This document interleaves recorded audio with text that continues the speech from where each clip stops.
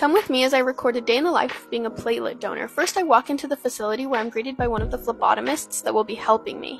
I go through a personal health history screening, and then they take me back to the donor lounge where I get to sit and lounge for a few hours while I donate platelets. They get me hooked up to the machine, and in the meantime, I pick out the show I'm going to binge while I'm there. I've finally been catching up on Bridgerton, so that's what I'm watching today. It's so nice to sit for a while and watch my favorite shows, all while knowing that I'm helping save lives. Once my platelets have been collected, they remove the product from their machine and it's taken to their lab before it's sent off to a hospital for hospital patients in need.